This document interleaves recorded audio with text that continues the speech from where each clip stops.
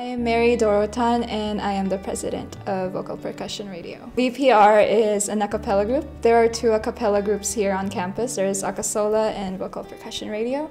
So we're one of the two groups and we do performances and we rehearse. We're not really a competing group or anything. We just chill and have fun and make friends and make a lot of good music. Well, yeah, you have to sing.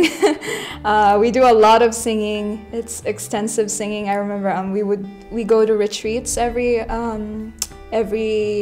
semester, and we would go stay at a cabin and just do extensive rehearsals and bond.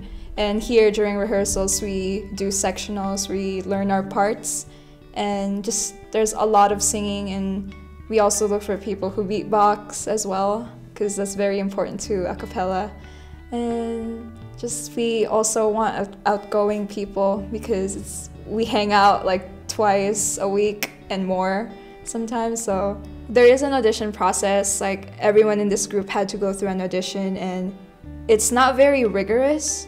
When we ask for people to audition, they don't have to have like really over the top like experience. You don't have to be a vocal major.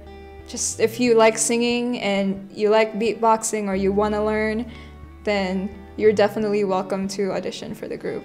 There's something really, really magical to me about singing in open spaces, singing for people, singing for myself, and it's always fascinating to see what my voice can do, and I guess that's kind of kept me really interested in singing. You can have music as a mood. There's people who do playlists based on like anger release and peace and meditation, and that's really something that's really interesting to me, is that you can couple a couple sounds together and it'll turn into an emotion. So that's really powerful to me. Singing and music, it's everywhere.